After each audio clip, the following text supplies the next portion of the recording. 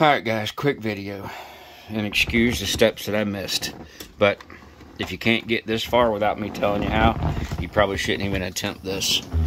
But this is the control mechanism for a Yamaha outboard. We went across some rough water, and I got to the other end. We parked, had a beach outside of the wind and had a good time, and got back in the boat and couldn't get it to crank.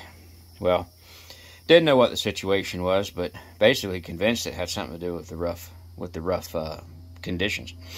Well, found out that everything in the motor end is okay, and we were determined that there was a break in the 12-volt wire to the start solenoid. Didn't know where the break was, or didn't know if it was a safety circuit that was involved. Well, we found it. So inside the controller, so the controller would normally go, right here. That's pretty simple. Take those screws out, pull this out, and this is, of course, after you've already done your normal troubleshooting of all the other circuits and all that kind of stuff, and you're determined that you have continuity. And then you have a break in your continuity. Well, the break in the continuity is right here. What we found is this micro switch right here. This is this little plastic tab with a dimple on the other side.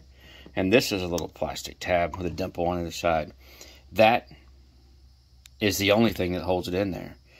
Being that it's downward, sudden jarring can knock that switch out of those little plastic tabs, causing you to have a no crank situation. I may have said start before, but a no crank.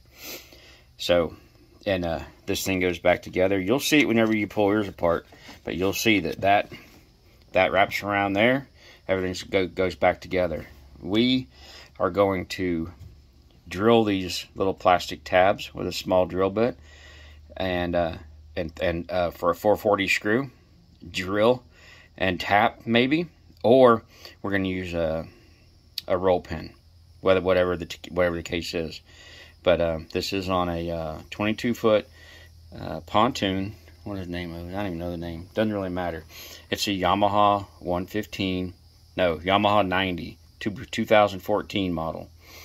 And this was the condition. This micro switch, safety switch for the neutral indicator had fallen out, and that was stopping our crank.